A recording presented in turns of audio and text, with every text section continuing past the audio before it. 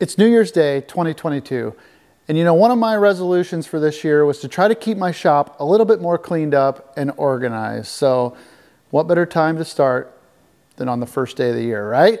And I've had a few people ask, so I thought I'd give you a little shop tour, but not until after I clean some of this stuff up first. So you just sit tight and I'll show you. Dig, drive, DIY.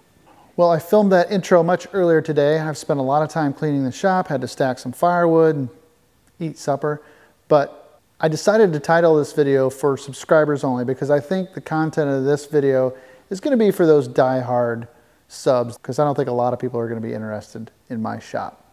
But later on in this video, I'm going to do a little talk about the channel. I want to talk about my plans for 2022. I want to mention a few things that have happened this past year. I want to bring up a few things that I want to just talk to subscribers about to get some feedback and opinions. And that part of it's going to be a little bit more personal, and I'm not going to try to edit so much. This is going to be kind of an off-the-cuff type of video. But let's get back to the shop tour. So if you did happen to click on this because of that, I'll start out with a little bit of history. So we built the shop in 2013 after a storm took down an old shed that we had out back. Fortunately, we got a little insurance money for that, and that was our seed money to build this shop. I paid to have it built. It's a post frame or pole barn type of building, and I hired a contractor to come in here, build the building, and pour the concrete floor. And in 2013, that cost us $25,000. Actually, I had the foresight back then to set up an old camera, an old cell phone that I had in the window of one of my buildings, and I filmed a bunch of time lapses of them building this building, and I have them on my YouTube channel. They're pretty boring by today's standards, but you know, if you dig around on my channel, you can find those really old time-lapse videos, and if I can find them, I'll piece a few in here while I'm talking. So we built the building and had the outside finished, and I finished the inside. Now when I say I, that's a team of people. That's my dad and my brothers and a bunch of my friends. Too many to list because I fear that I would miss someone, but had a lot of help to put the tin on the inside, and my dad and brother are electricians, and they helped do all the wiring, and anybody that was willing to come over and help. One of the interesting things we did is that this entire building is insulated with 3-inch thick styrofoam that I got used. It was laying out behind somebody's barn, and I got this big trailer load of the styrofoam, and we lined the whole interior of the building with that thick styrofoam, and then I had it spray foamed. So essentially this building is kind of like a cooler. It heats and it cools pretty well actually too. The biggest loss of heat in this building is the overhead doors. Otherwise, it doesn't take much to heat it. So then I just finished the inside a little bit at a time. A couple of the big things I knew that I wanted when I built this was I knew that I wanted to heat it pretty much all the time, and it is. It's heated all winter long. I try to keep the main part of the shop above 50 degrees. 50 to 55 degrees is a good working temperature if you're out here doing something. And then my office area I keep a little bit warmer. Also, I wanted water out here so that I could have a restroom and wash vehicles inside if need be. There's a couple things that I use this shop for that I never would have guessed when I built it, and we'll touch on that too later on. All right, enough about the history and how we built it and how it got built. I guess I'll just grab the camera and we'll walk around and take a look on the inside. There's the main entry door. Right inside the door, of course, is our refrigerator. Keep a lot of nice frosty beverages in there, nothing exciting. A lot of people don't realize that that's a refrigerator though, with the wood paneling on it. This workbench I got at an auction, I don't know, 20 years ago, long time ago. I guess we'll just walk around the perimeter. So all of my cabinets, and of course that's a locker, all this stuff is secondhand. I got it from somebody or bought it at a garage sale or an auction, but this cabinet's got all of my hitches and toe straps, and this is a little tote I can take with me that's got ratchet straps, hooks and pins and clevises. Up above I keep all of my sprayer stuff to spray the yard. So that's kind of up and out of the way and out of sight. Of course, just keep a couple fuel cans laying around. There's my cutoff saw. The motor home, something we got in 2021, and I really don't want to be storing it in the shop, but that is where it ended up, and well, I haven't had to winterize it or anything like that. Plus it keeps it nice and temperature controlled, so it's going to live in here for a while. This is a 755 with a loader tractor.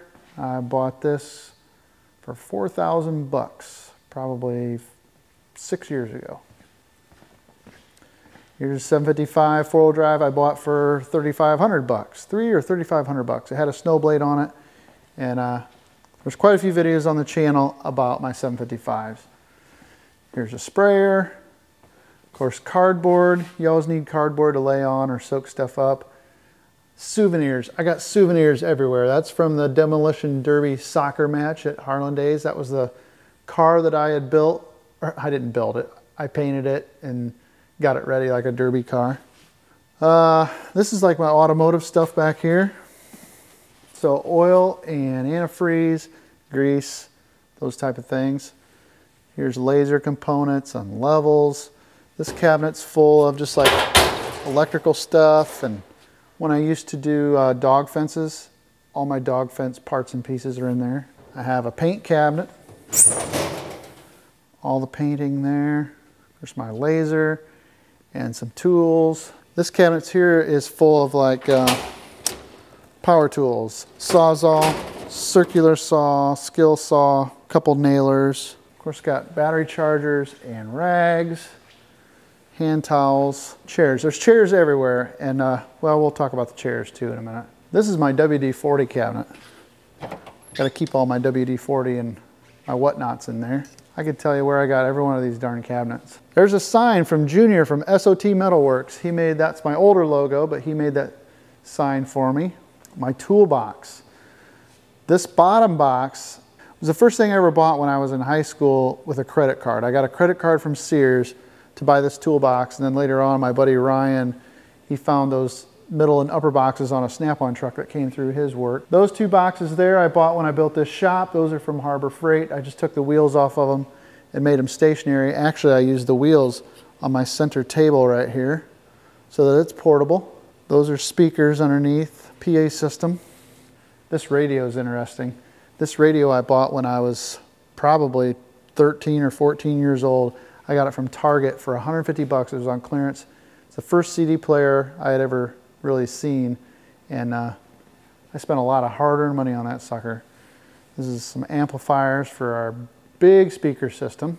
TV is so handy in the shop. So right now Chromecast is just broadcasting a photo album that I have, so you can see pictures of family the whole time, or a lot of times I will cast YouTube up on there and I can watch videos while I'm working on stuff.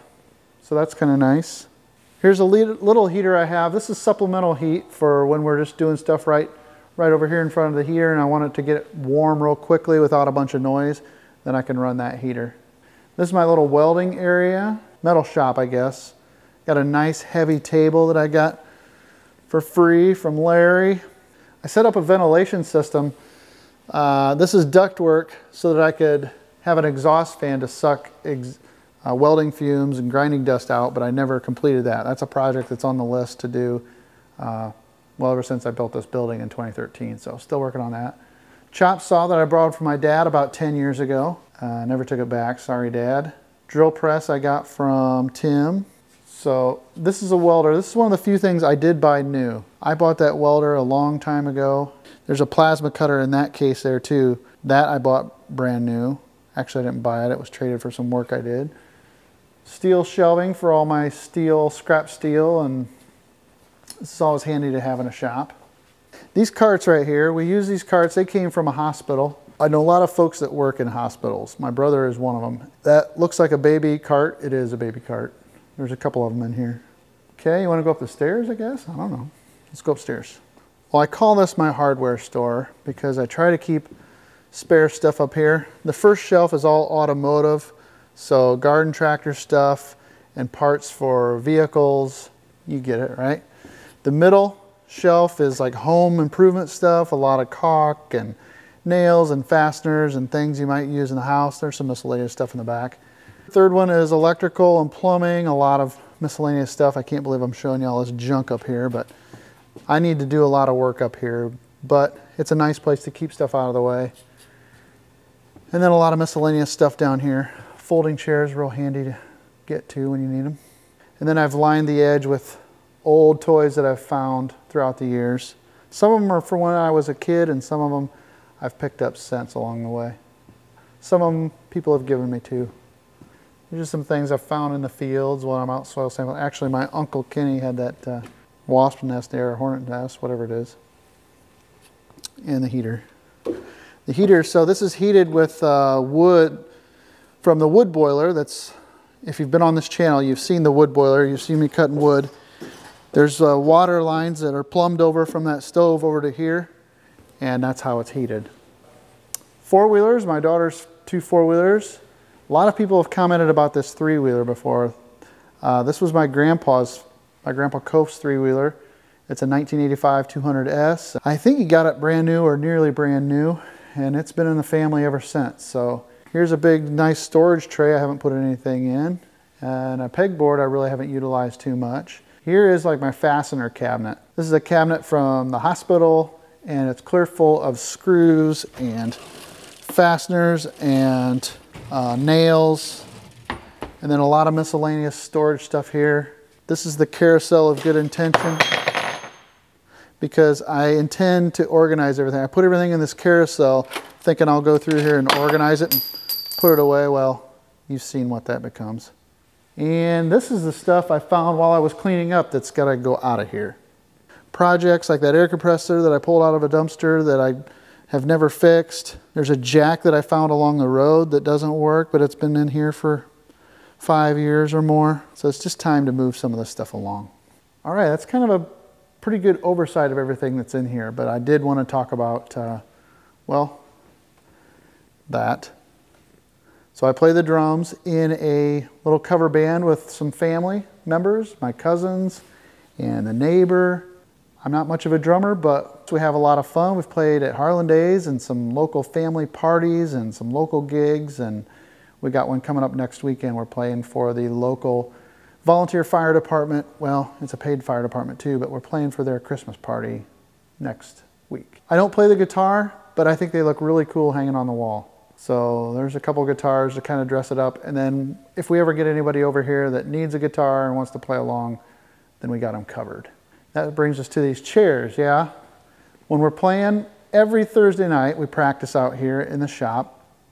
There's usually people that show up to watch and listen, and I'm a sucker for old office chairs. When people are throwing them away, somehow they have wound up here.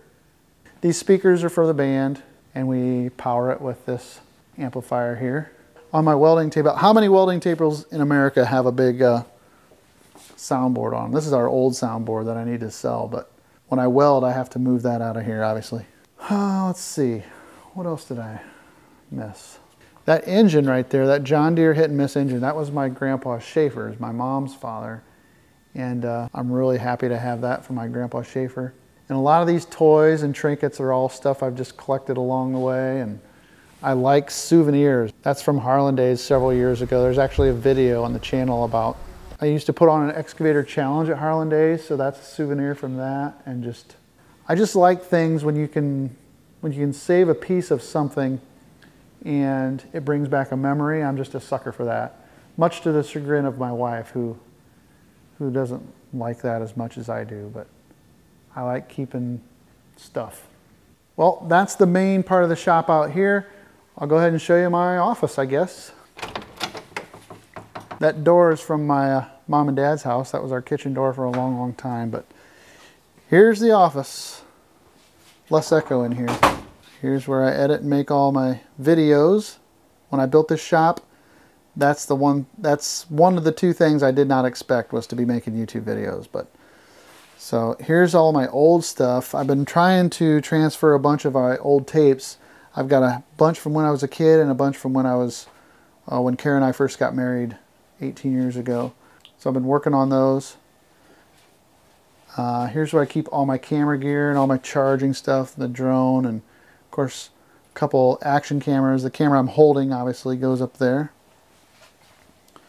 So this is kind of my gear station. I got a bunch of spare gear up here in this cabinet, a bunch of camera stuff and wires and chargers and backups and all kinds of stuff.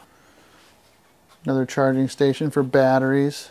This is all electronic stuff, cables and wires and phones of days gone by. Here is the restroom. The siding is recycled material from a building that I tore down. I think there's a video of that on the channel too. Air compressor's in here too. Got a little board. TV that I never watch anymore. The siding in here is actually from the building that got blown down. That was the reason kind of for the start of the shop. So, well, that's the inside. There's a few things I want to talk about here outside maybe. All right, now for the part that I said was for subscribers only. So if you're not subscribed, then you can either stop watching or you can hit that subscribe button to keep watching. I don't ask for subscribers at all because I just don't like the way, I just don't.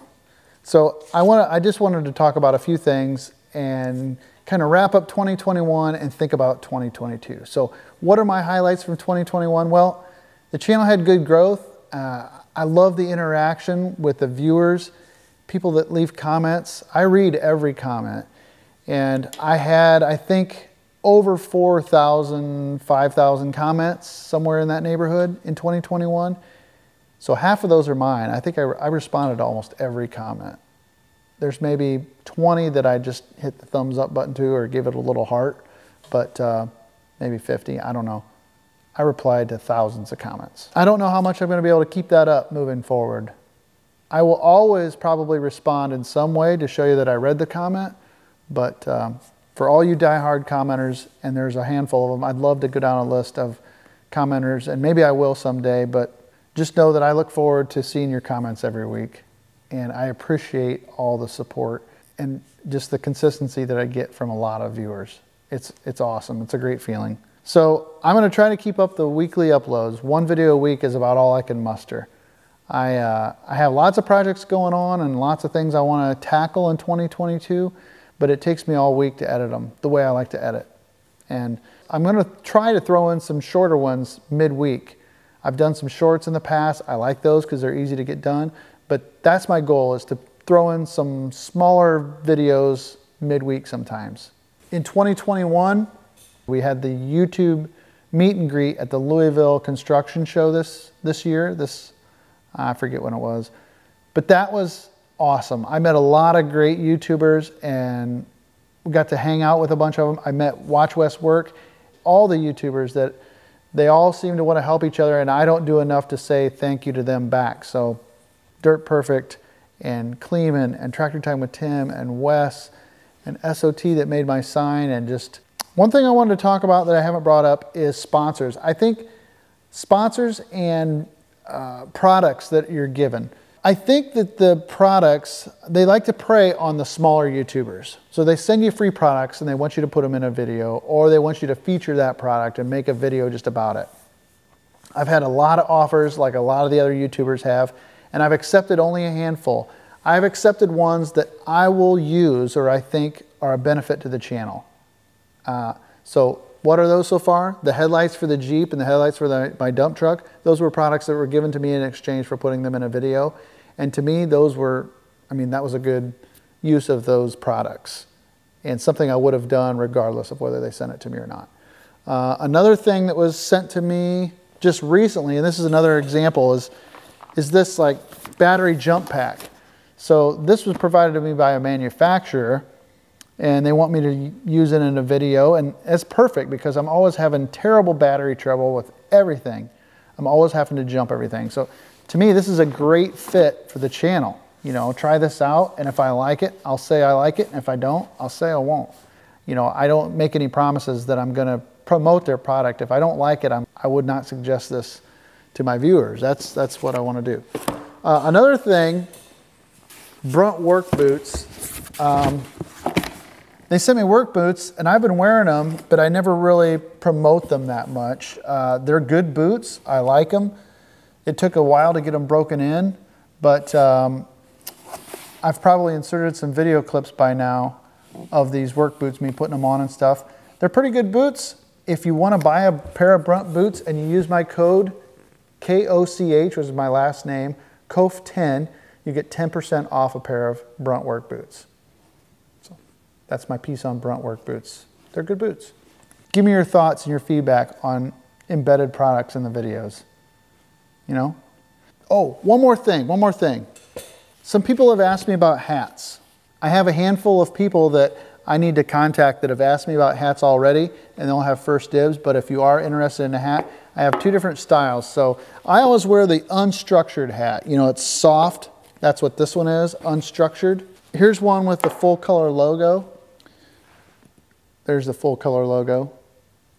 That's the unstructured hat. You know, they're kind of rounded on top. Oh, I've also got some of the structured hats now too. I got them with the full color logo that have the yellow, green, and white. And then I also have a few with just the yellow, like this one. So I want to thank you so much for watching and being around in 2021. All you subscribers make me want to do this more. So I really appreciate it. I hope I see you around in 2022. That's not how I'm supposed to say that. If I'm lucky, I will see you around in 2022. Thanks so much for watching. We'll check you later.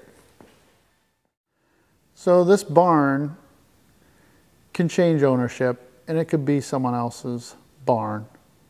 But there's one thing in here that makes it my shop. And that is this. I've shown this on the channel too before in a video, but I don't think many people may remember it. But this is my Father's Day gift every year. I have my girls write, or they draw every year. And you can see their progression from 3 years old in 2015 through the years. And so this year on Father's Day, we'll go there.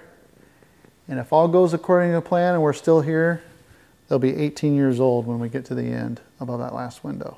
So if I ever move out, I'm gonna have to take that door with me. All right, thanks a lot for watching. And I hope you have a great new year.